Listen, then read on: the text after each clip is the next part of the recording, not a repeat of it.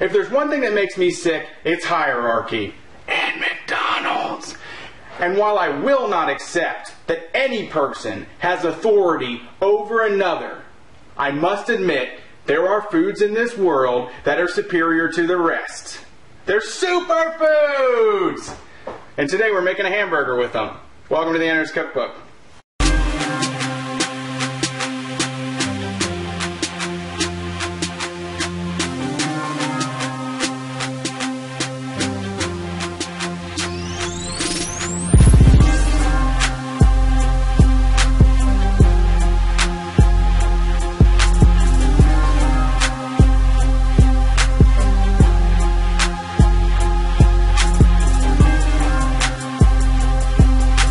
So let's get started by cooking 1/3 of a cup of quinoa, and let's make sure it's fair trade. Because if it's not, then what is it? Who knows? There's no label for American corporation funded a paramilitary group to kill union leaders and drive down the price trade, or short grain rice, in 2/3 of a cup of water.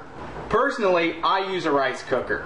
I got it from a friend who is clearing out her cabinets. But you can find them on Craigslist, at the thrift store, or garage sales. And even if you don't have one, a pot works just fine. And now that I think about it, it's also good advice for a riot helmet as well.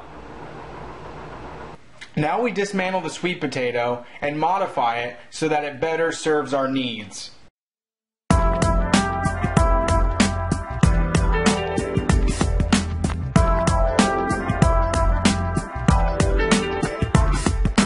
Now we oil up a skillet over medium heat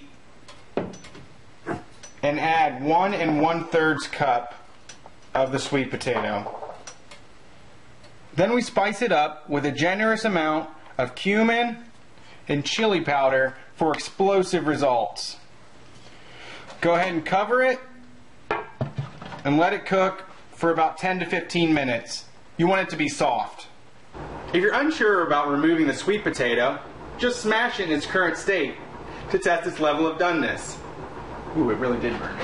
Place the sweet potato in a bowl and add 2/3 of a cup of black beans. I suggest buying your beans in bulk so you can save some money, which reduces the stranglehold the oligarchs have on your life.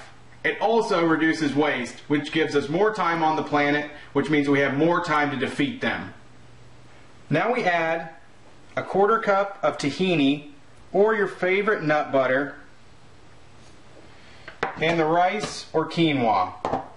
Now we want to get all the ingredients working together so that their union produces a better result.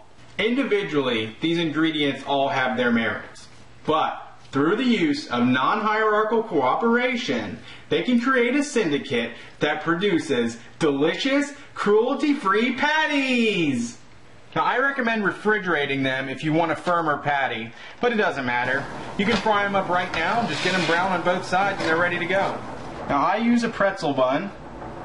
I top it with some avocado, some red onion, and most importantly, your favorite barbecue sauce.